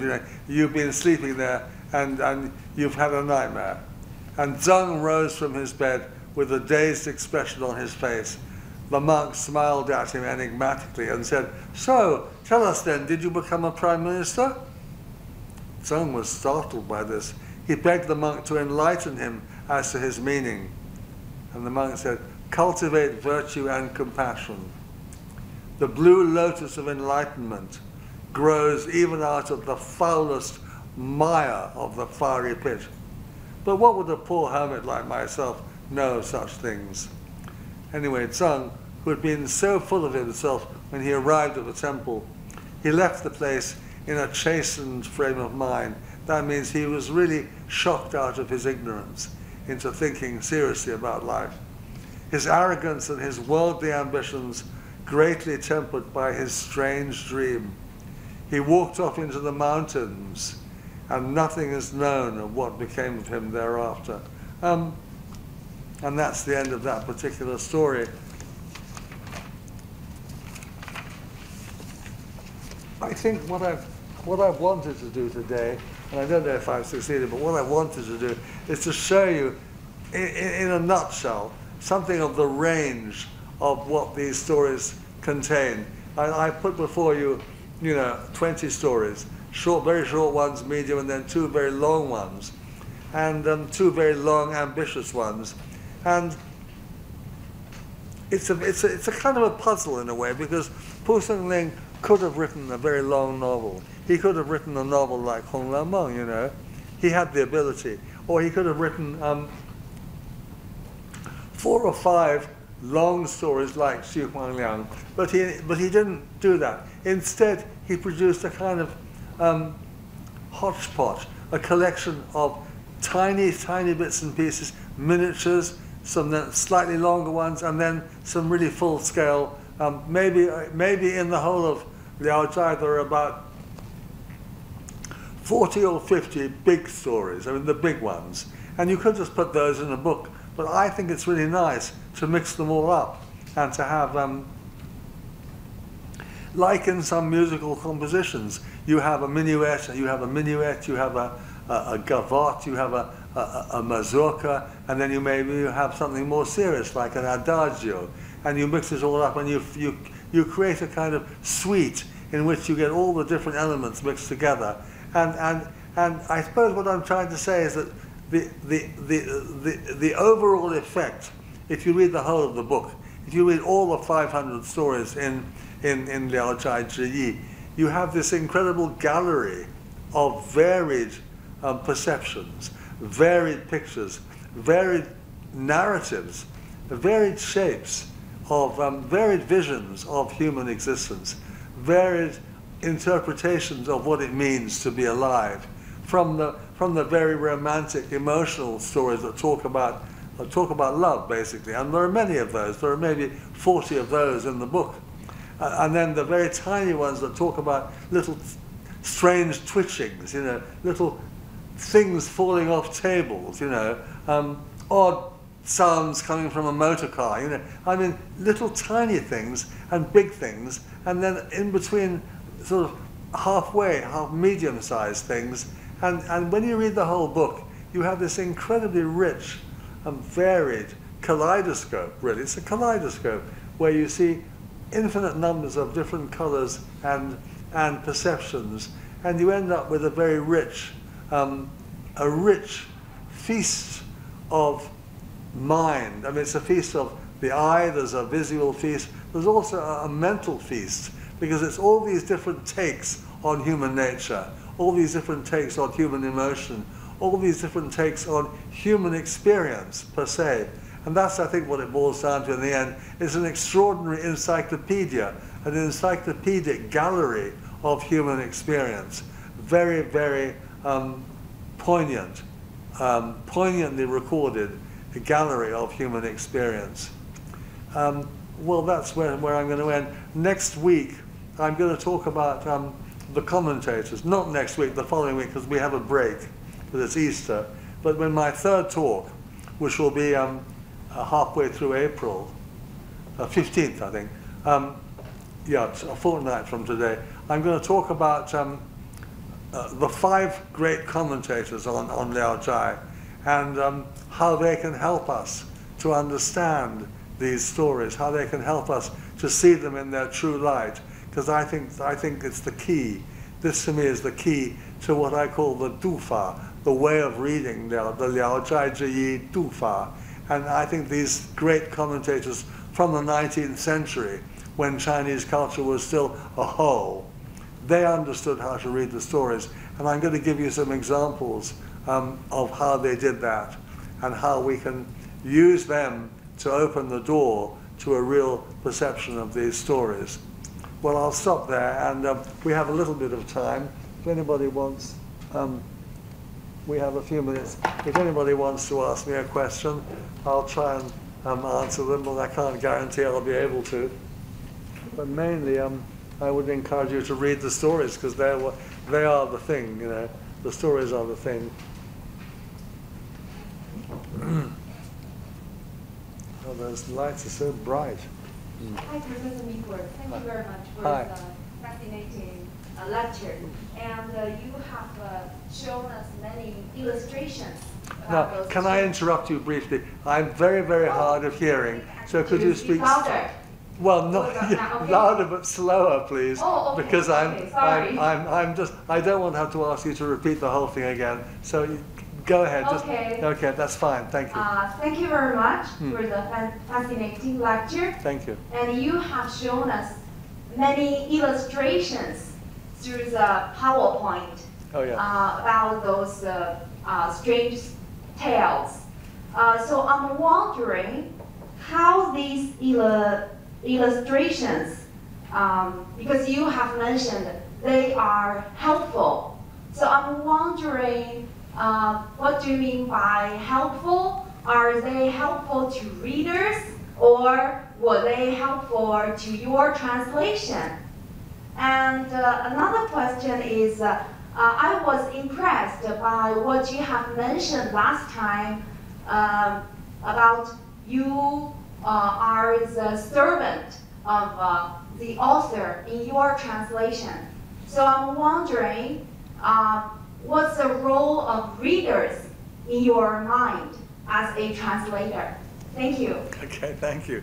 Very good questions. I'll take the illustrations first. I mean, I found, as a translator, I sometimes found the illustrations very helpful, because the person who did them, they're not great illustrations. They're from Shanghai in about 1880, and they belong to the period of the Jianshijai, that kind of thing. And they're not contemporary with Songling, but I sometimes found them very helpful because they helped me to visualize the situation, to see exactly where the furniture was or what the person was wearing. Sometimes it was helpful for me. I think they're also helpful for Western readers who are not used to Chinese furniture. I keep coming back to furniture, but I mean not used to furniture, clothes, buildings, trees, and so on, how the vases were set out. So I find them helpful, and I've had a lot of good feedback from my first book to the illustrations. They help you to concentrate and visualize. Oh gosh, now I forgot what your second question was earlier. The role of reader. Oh yeah, sorry, yeah, thank you, yeah, of course. You mentioned that I call myself the servant. I am a servant of the author, but I'm also, of course, the servant of the reader. I'm very, very conscious. I'm always being accused of being much too reader conscious, you know. I've been accused of being a consumerist, because I want to please my reader. Well, I mean, frankly, I'm not ashamed of that. I would like my readers to be pleased, you know. I think that's my job. I think that was蒲松龄's job. He wanted his friends to be pleased by his stories. He did it for fun, you know. He wanted to give them an entertaining and enlightening experience, just like Cao Xueqin with Hong Lameng, you know. It was both entertaining and enlightening. I think the same is true of蒲松龄, but he was the great creative genius. I am the servant in the sense that I wish to transmit what he did in such a way that it can also create pleasure for the readers, because without the readers it's completely pointless, you know. You might as well put it in the waste paper basket, you know, and be done with it, or light the fire with it, you know. But if whenever I get some feedback which says I really enjoyed those stories, I feel I've fulfilled my function. I've fulfilled my role as the servant of author and reader, and bringing them together. And there was a wonderful, very long review of my first book in the Washington Post at the Chinese New Year in 2016, I think, and which basically said, give this book to your friends for Chinese New Year because it's so much fun.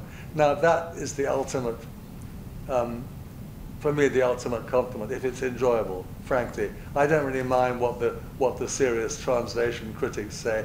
I've frankly lost interest in translation theory and translation studies. I care about my reader, and I care about my author, you know, and the service, and it is a service, it's a vocation. The service is to both. It's to both. Thank you.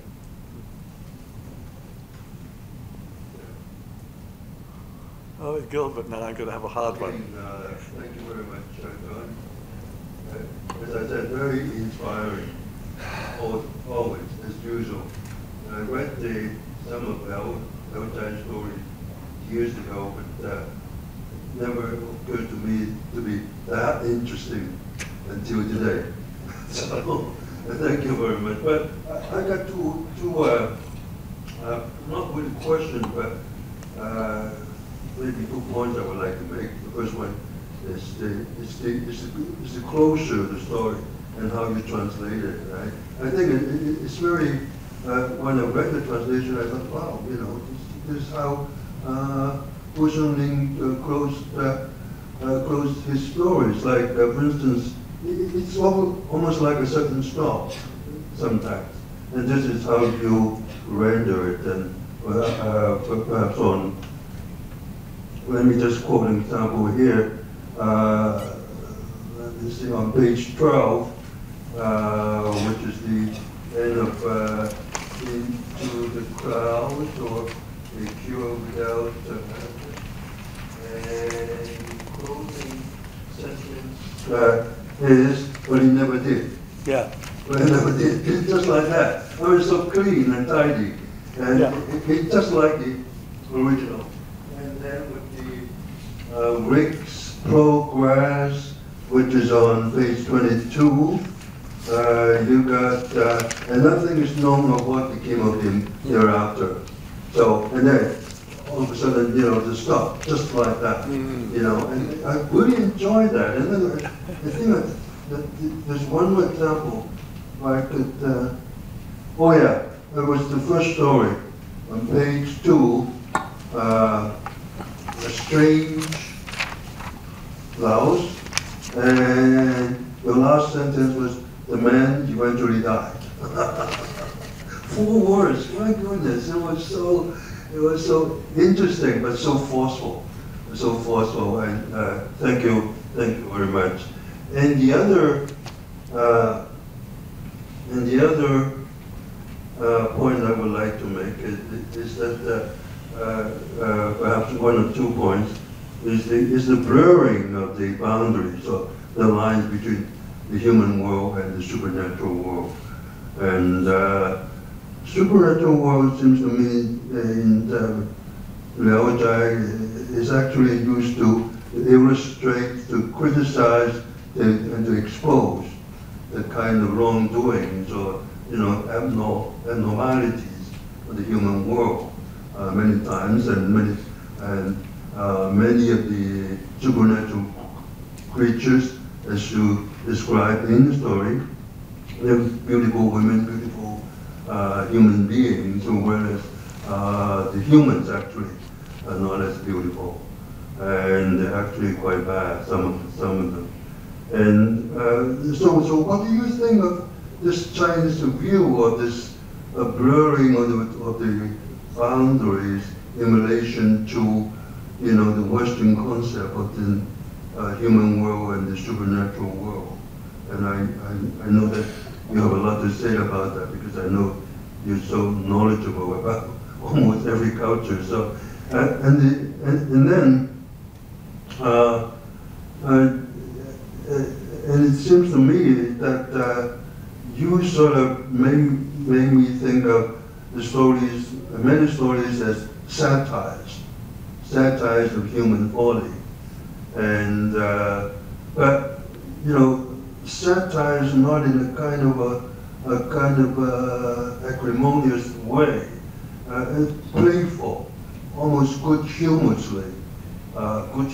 kind of satire, showing that蒲松齡actually was probably quite tolerant, but of course critical, and very. So the stories are actually quite didactic. I would think that almost is like a kind of a moralist in writing the stories, and I would like to hear your views on that particular point. That's all. Wow. Thank you. That's an awful lot of things, Gilbert. Let me just try and take a couple of them. I mean, the blurring between the natural and the supernatural is a recurring theme. In fact, you know, your teacher's teacher, Jaroslav Pruszek, he was very strong on this. He wrote that that was the essence of蒲松龄's art, was that he believed he could tell stories in which the reader could come to believe the possibility of having parallel universes. Basically, they were equally valid, you know, the world of the imagination, the world of magic, the world of the supernatural, the sudden apparitions of beautiful ladies is not a contradiction of everyday life where you have a terrible stomach upset, you know, and the way he just puts the two things together, you eventually start to share his ability to put the two worlds, to have them so closely connected that they are blurred. You don't know from one moment to the next which one you're in, and that's quite deliberate. And that's a kind of after you've read a few of the stories, you start to find yourself believing the same thing yourself, you know, which is kind of dangerous if you're driving a car, you know, because you've got to be on one world. You don't want to be living on a kind of supernatural plane when you get to the traffic lights, you know. But I mean, when you're at home and you're reading the book, you can enter into this multi-layered universe, which I think is very much part of his art.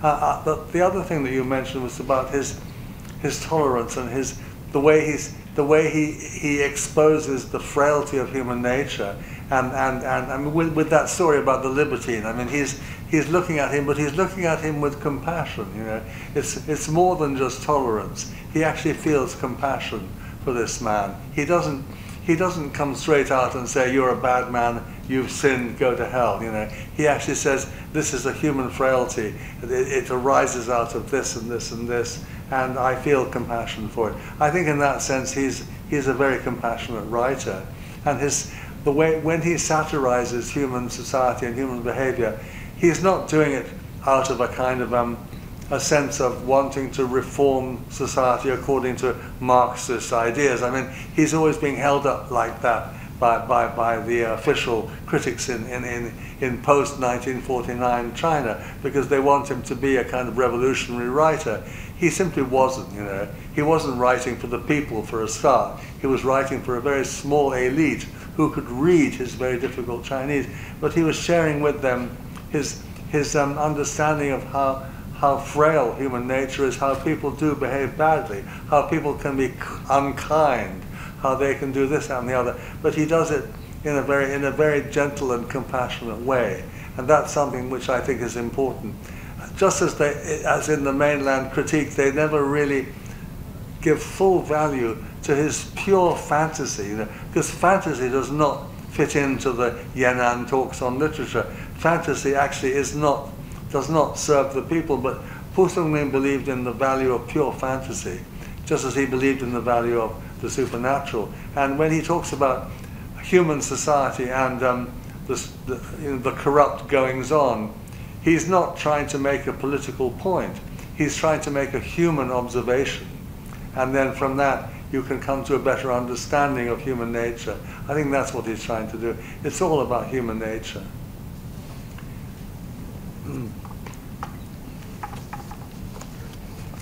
But one last thing, Gilbert, you mentioned the way he ends his stories, you know, and we don't know what happened to him. It's a brilliant technique. I mean, his technique, you know, you talk about a pianist having wonderful technique. I mean,蒲松龄was a virtuoso when it comes to the technique of writing a story. He knows how to begin, how to develop, and how to end. And the closure is often just brilliant, you know.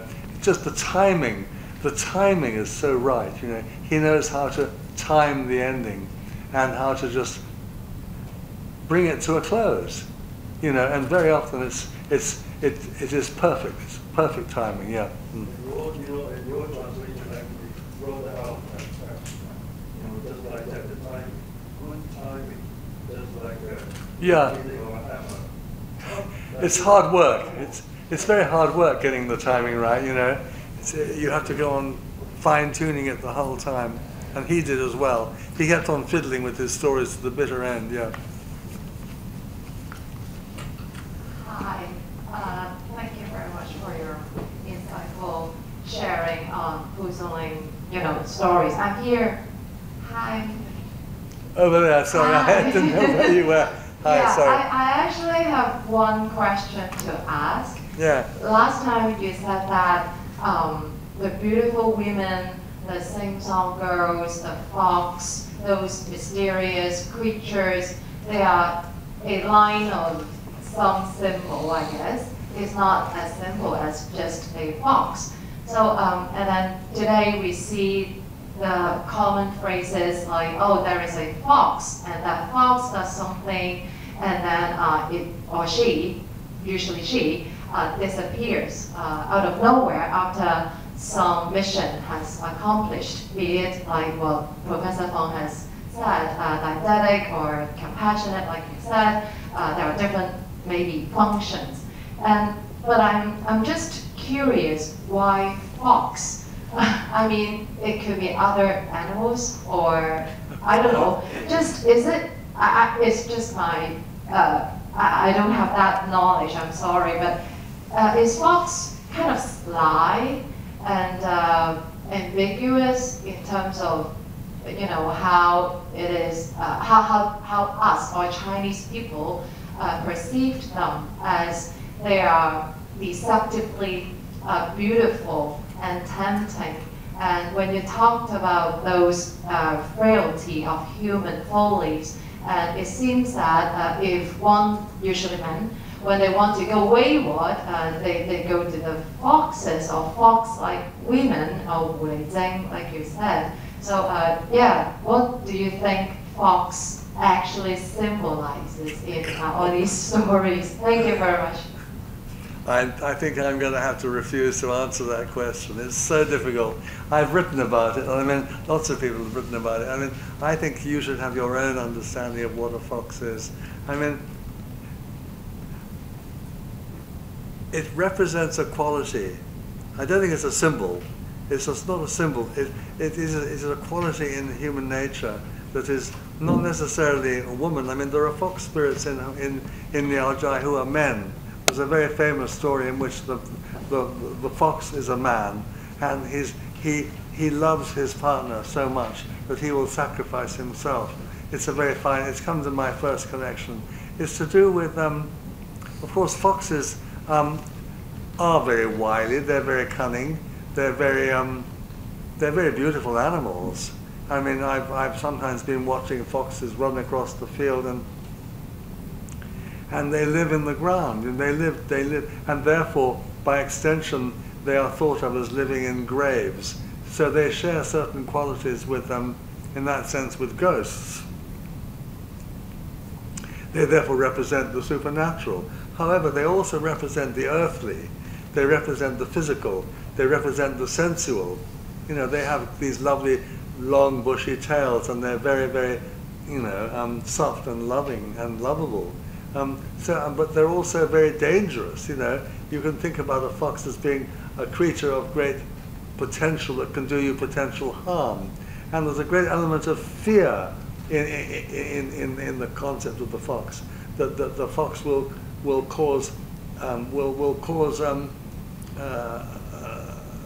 the gradual loss of life. Basically, which represents a very long tradition of the fear of love and the fear of surrendering to love and the fear of women.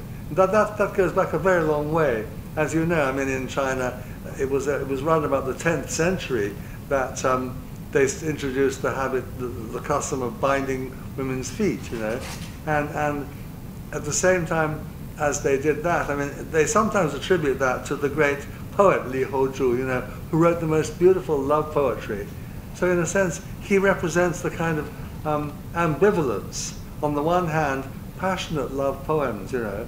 On the other hand, if it's true that he originated this practice, I think it's very unlikely. But I mean, the point is not that doesn't really matter. The point is, at that time, that this custom, this barbaric custom, came in of mutilating the feet of women, and of then elevating those mutilated feet to a position of enormous sexual magic, you know, so that men would literally swoon at the very thought of bound feet. I mean, you know, I knew a Chinese gentleman who a very fine scholar, who was still, you know, he's no longer alive, but I mean, he was alive in the 1980s, who would, even the memory of bound feet would get him really excited, you know.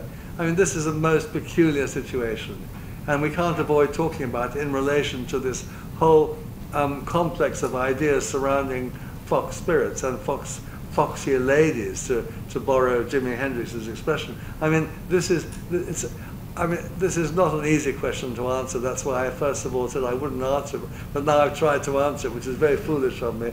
But it's about the kind of a very complex attitude towards not just women, but towards love itself, and that permeates the whole book. The whole of Liao Zhai could be seen as a kind of a PhD thesis, you know, about that, about the nature of that emotion, and the incredible variety of it, and sometimes the fatal effects of it. And every story is in some way, well, certainly the longer stories are often about that.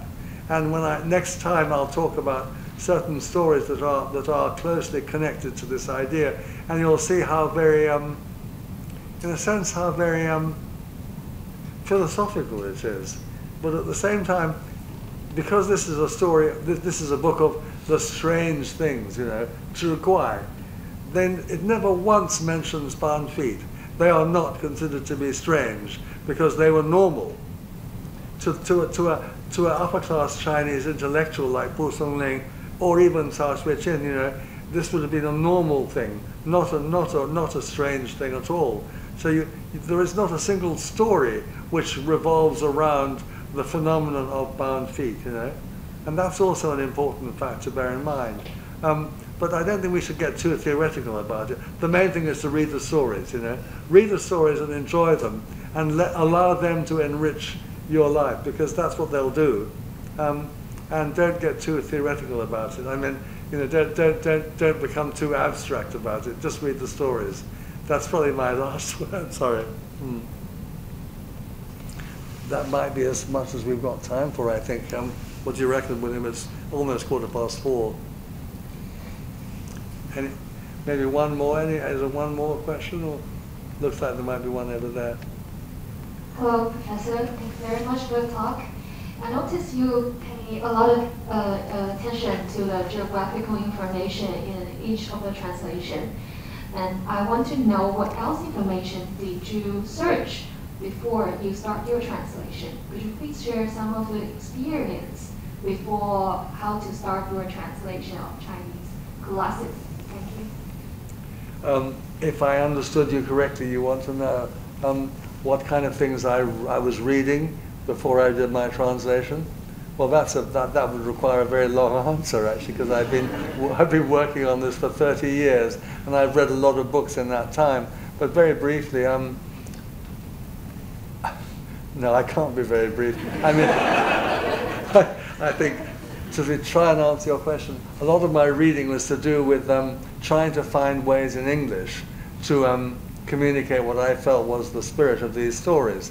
That meant reading a lot of fiction about the supernatural, and there's a very long tradition in the English language about that. You know, I don't just mean ghost stories. I mean all kinds of interesting writers. I mean, let's even Edgar Allan Poe, for example. You know, you've got to read Edgar Allan Poe or M.R. James. So I read a lot of that. On the Chinese front, basically you've got to read everything, because蒲松龄read everything.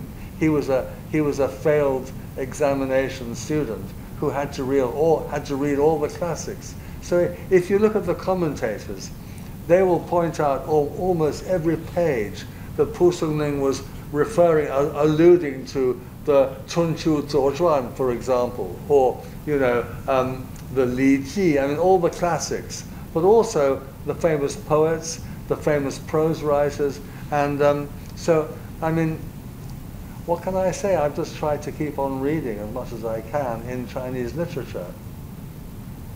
Sometimes one has to actually get hold of information rather than literary sources, actual hard information. And I built up a kind of library of my own in which I have resources that I can refer to. about things like Chinese medicine, for example, because a lot of the stories, I mean, even some of the stories we read today have reference to areas of Chinese medicine and herbal medicine, massage, all these kind of things. So I just have to keep on trying to expand my sphere of reference in Chinese, and I will never have done enough because it's such a huge tradition. I mean,蒲松龄is coming at a time, you know, the late 17th, early 18th century, when Chinese culture had reached a huge golden age. I mean, we're in the Kangxi reign, we're moving to the Qianlong reign, and this is what the last great flowering of Chinese culture, when they put together the Suku Quanshu, for example, the great encyclopedia of everything, you know, and when Cao Xueqian's grandfather Cao Yan completed the Quan Tang Shi, all the poetry of the Tang Dynasty. So I mean, basically, in order to do justice to蒲松龄, you'd have to read everything, which of course I can't do, you know. I just do my best to read as much as I can without exhausting myself so much that I can do nothing more. But in the end, that's not what really matters. In the end, it's not even neither the English nor the Chinese reading is what really matters. What matters is being able to read the stories with a degree of intensity, with a degree of concentration that brings them to life in your own mind. That is the hard part. That's like a kind of Zen process. You know, you actually try to reach the point where you feel, yes, that's how the story works. This moment when she does that or he does that, or when so-and-so falls off the chair, that's the point, that's the climax, or that's the ending, or whatever. And when you feel that, you kind of know it. You know when that happens. And that's an internal process. That's a kind of nei gong, if you like, that comes. The other stuff is wai gong, all the sort of information and the reading and all the rest of it. That's essential. You have to do that. But in the end, I mean, I've been working on this latest collection for about 10 years now, and each story takes up an enormous amount of time because I'm only satisfied with it.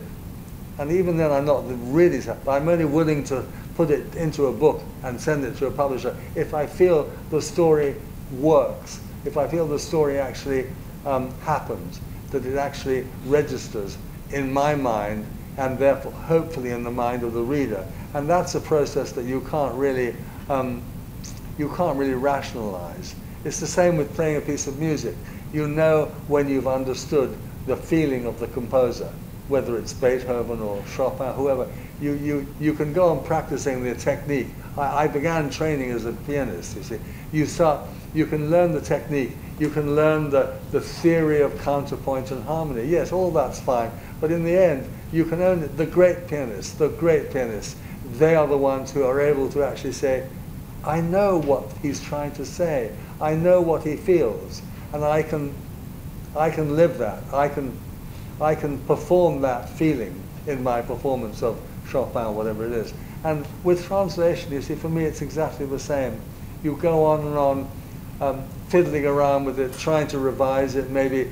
I mean, I would guess each story I would have revised 25 times, you know, in different places, and you see them in different ways, and you might pick one up in a cafe, in a railway station somewhere, and suddenly, oh yeah, that's what it's about. It's not about that, it's about that. And then you think, oh yes, that's how I've got to do it. And that's a living process. That's a living process, not a reading process. It's a living process. But I'm kind of straying off the point, but I'm trying to answer your question, but not very successfully. Thank you. I think it's time to wrap up the whole lecture. Thank you very much, Professor. Please help us have your comments on the lecture by scanning the QR code here. Thank you all. And we look forward to seeing you all in the third lecture on the 15th of April. Thank you.